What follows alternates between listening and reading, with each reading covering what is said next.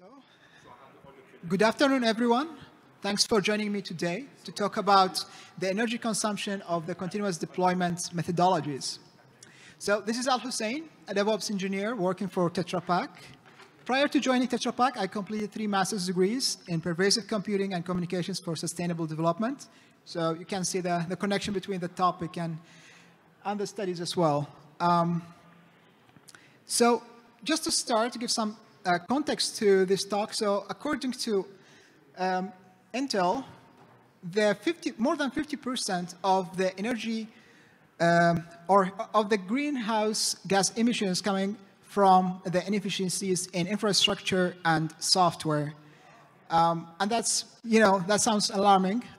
So that's why we need to start more focusing on testing, on measuring our infrastructure power consumption in order to make some improvements. So just an overview about the deployment tools that are being used for this experiment or study. First is the traditional continuous deployment tool. As an example here, it's the GitHub Actions.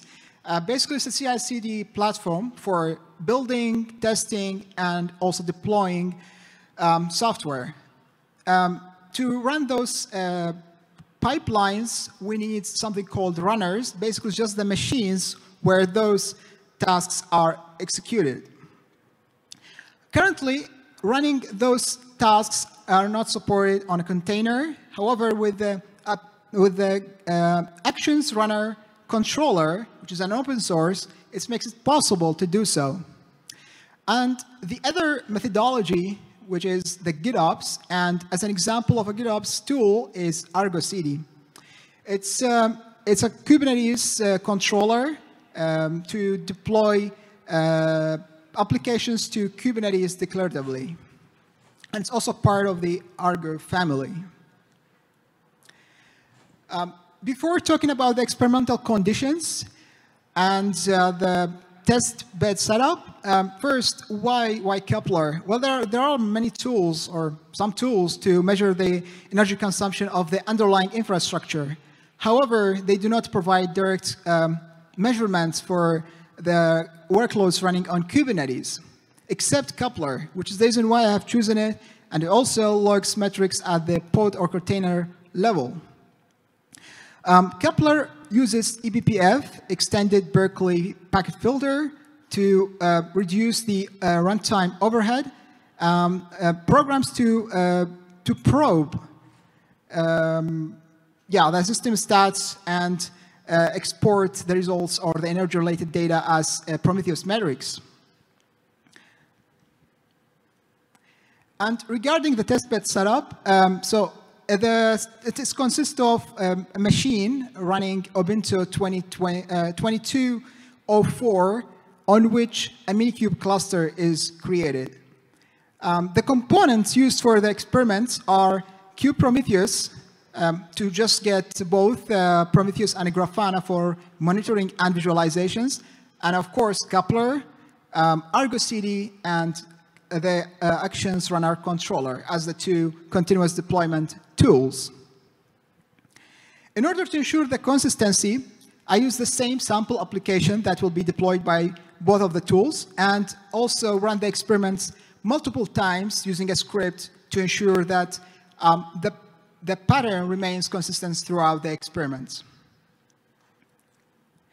So the experimental conditions, here we can see that the developer commits a change to Git, and then that triggers the deployment using both of the tools, and they deploy the same applications but to 2 different namespaces just to manage them separately while keeping that workload is consistent.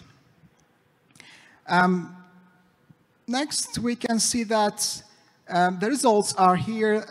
So for the GitOps with Argo CD, we can see that it starts around 0.1 watt in the beginning, which is the idle state for both of the tools before deploying any application, just to ensure that the starting point is in a good state. And then there's a spike when the application gets deployed after about 12 minutes, which is the the time between the actions. So the first is deploying the applications, then make a ruling update, followed by a rollback, and in the end of the hour, approximately, we get the applications deleted.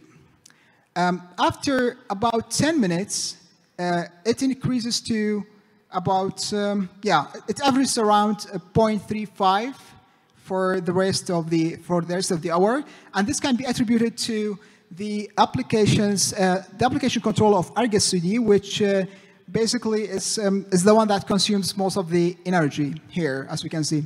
As for the Argo CD repo server, there are spikes whenever there is a change in Git repository, as it pulls that every sometime.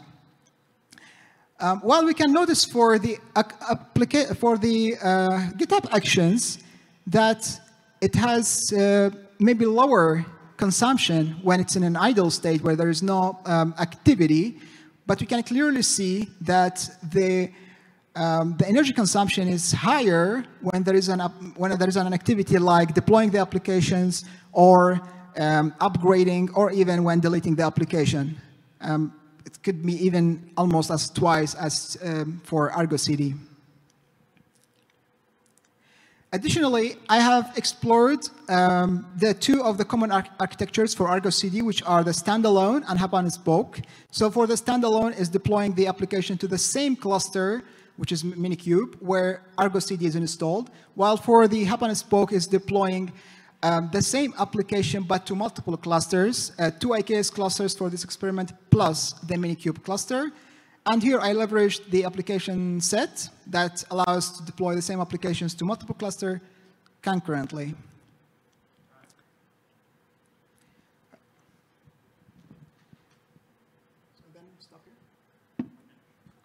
Yeah, so the difference here, we can see that it's almost as twice as, when it comes to energy consumption, it's almost as twice as for the